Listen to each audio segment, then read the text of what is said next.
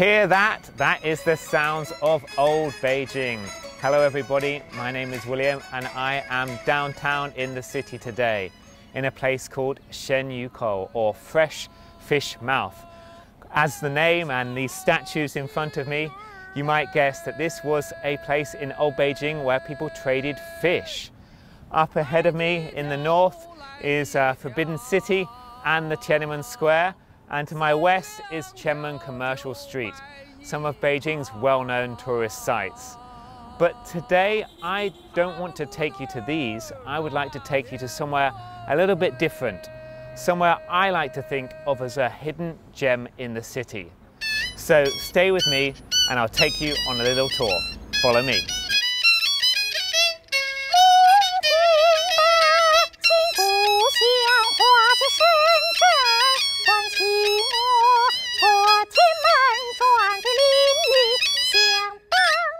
Here we are in Qianmen Sanlihe, tucked away in the hutong alleyways of old Beijing.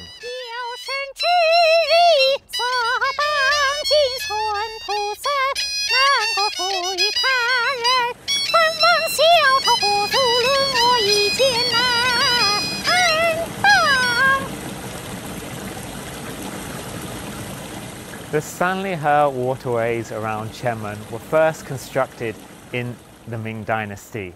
This beautiful scenic spot we're at now is called Zhengyang Guanshui, which, as you can see, is quite beautiful. We have the water flowing under lovely, quaint little bridges, willow trees are blowing in the wind, and the surrounding historical courtyards, their blue and grey tiles, today glistening in the sun.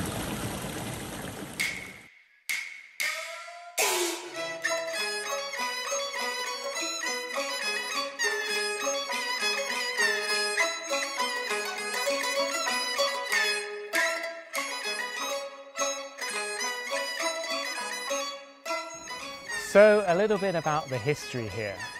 These waterways were actually built in fears that excessive rain may cause flooding to this area around the Sanlihe River.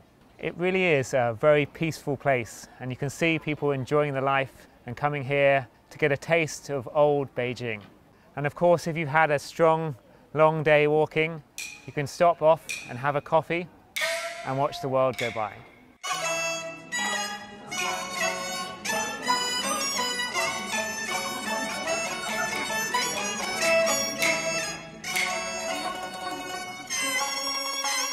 Compared to other green spaces and parks in the city, Sanlihe has relatively few tourists.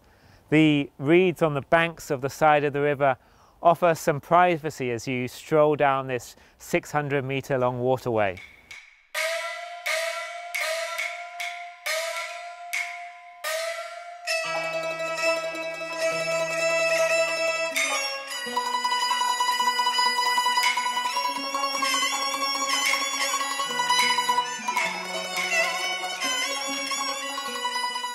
Now we've come on to Qingyuan Hutong, and on my left here is the former residence of famed Peking opera star Mei Langfang. And it was in this residence that Mei Langfang really honed his craft and became the Peking opera star that the world knows today.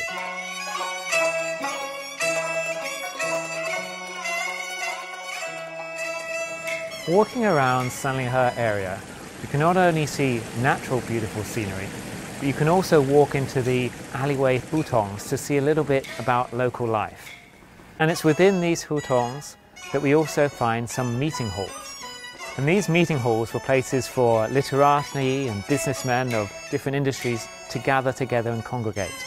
This is the paint assembly hall. So we're going to take a look inside and see what's in store.